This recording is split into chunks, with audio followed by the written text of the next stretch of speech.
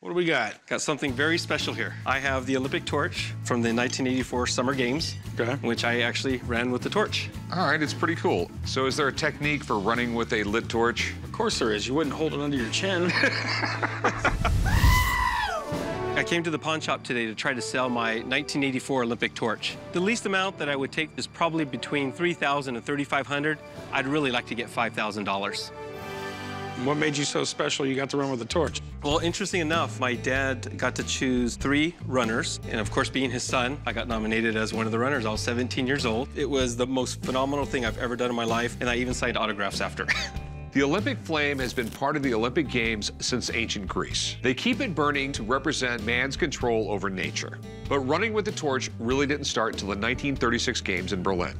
Okay, so does it take oil or butane? I don't know what kind of fuel it takes. I've never taken it apart. I brought it home, stuck it in the box, and put it up in the closet. It's been there for 28 years. Interesting enough, it actually comes with an owner's manual. Okay. Oh, it takes propane. Oh, okay. At least you still have all the paperwork with it. Can I see it? Sure. I mean, it is really well made. It's all brass, leather. Right now, it's killing me that you're even touching it. When people come over, they don't get to touch it.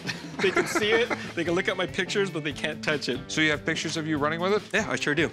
Yeah, you were a lot younger back then. Yeah. This thing is pretty amazing. The torch is probably the most iconic symbol of the modern-day Olympics. So it would definitely make an awesome addition to someone's collection. Why would you want to sell it? My son surfs, and he wants me to get back into surfing with him, so we got to get a couple new boards and wetsuits, and could use the money. Okay, I understand. How much did you want for it? $5,000. I'm sure it's real. Okay, it's just the whole, what are they going for? It's not like you see Olympic torches every day. Do you mind if I call up a buddy of mine to see what this thing is worth? Sure. Have him come down and take a look at it, see what we can do, okay? Thank you. I'm really excited that they're going to go ahead and bring in an expert to look at my torch because it is authentic. I did run with it, and I do have all the documentation for the torch. Jerry, how you doing, buddy? What's going on, Corey? The guys call me down to the pawn shop anytime they have a piece of sports memorabilia that they need some more information on. I have an Olympic torch. Oh, man, that is awesome. May I take a look? Sure. Okay, so 1984 Los Angeles Olympic Games. That's correct. Where in the world did you get this? I ran with it. Did you? Yes. The 1984 Games in Los Angeles, the United States destroyed the competition. Unfortunately, our success is a little bit lopsided because of the boycott. The 1984 Games were going on amidst the Cold War between us and the Soviet Union. In 1980, we boycotted the Games in Moscow, and again in 1984, the Soviet Union returned the favor and boycotted the LA Games. In the world of international sports, there's no symbol more profound than an Olympic torch. In 1984, the torch is sold for a donation of around a few $1,000s. So obviously there was a lot of these. This particular year, there's 5,000. Okay. Previous years, there's as little as 2 dozen back in '52 in Helsinki. I think there's around 15,000 in Atlanta. So as far as scarcity goes, this kind of falls in the middle of the spectrum. In dealing with sports memorabilia, you don't see Olympic torches come up for sale all too often.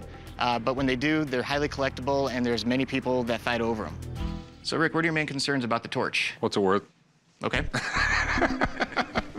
I've seen Olympic torches get as high as $500,000. But that's for one limited under 22 production made back in the 50s. With this particular torch being as available as it is in today's economy, they sell very consistently from around $1,200 up to about $1,700.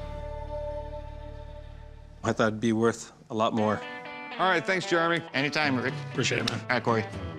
I know the seller is looking for a little bit more money than what it's worth, but he actually held the torch, and there's a certain degree of sentimental value that you just can't put a price on. So how much do you want for it? 5,000. I'll give you 800 bucks for it. Can't do 800. It's a torch, it's not a medal. There being 5,000 of them out there. I would go 1,000 bucks on it. 1,500, that's my minimum. I can't do it. 1,000 would be it. It's worth more to me than $1,000, so I think I'll hold on to it. And I completely understand. Thanks for bringing it in. Appreciate it. We weren't able to make the deal on the torch today, but I think I'm going to put it back up in the closet for another 28 years.